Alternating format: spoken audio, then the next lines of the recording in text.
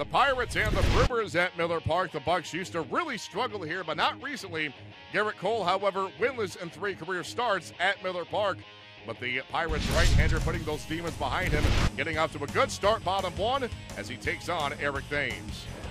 99 miles per hour from Gerrit Cole upstairs. A couple of strikeouts back-to-back for Cole.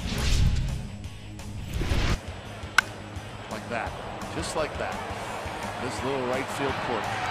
And that one over the wall. Andrew McCutchen with home run number 13. Shaw homered in the second. All right, what do you want to do here to finish him off? I wouldn't give him anything to speed up that bat.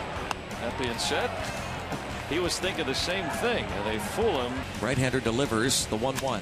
And there is a base hit into left field. This is going to score 1.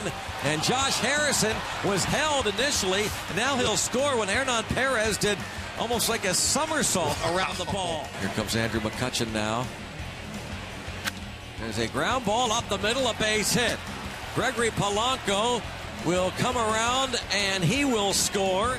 Pirates pick up the 8-1 win. They're now 7-1 in their last 8 games at Miller Park. Gerrit Cole gets the victory.